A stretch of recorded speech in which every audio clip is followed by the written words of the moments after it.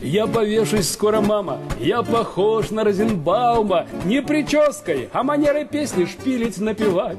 Правда, делаю к тому же это все намного хуже, и поэтому не нужен. И нельзя мне выступать, можно только ж в подворотне петь гоп-стоп.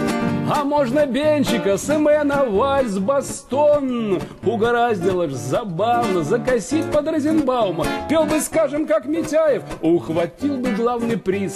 Все 14 лентяев, те, что пели, как Митяев, все отпели, получили и от счастья напились. А я напился с горя, высказал протест.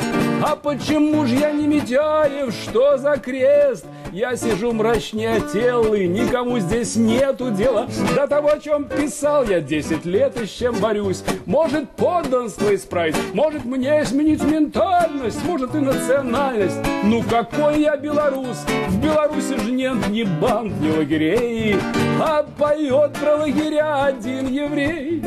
Вы задумайтесь, ей-богу, Розенбаума, ой, как много, перекрыть таким дорогу, вот задача для жюри. Нас в стране процент высокий, бродит тысячи высоцких, и хрипят про зоны сроки, спонтом урки блатари, а куджавами ж забиты все углы.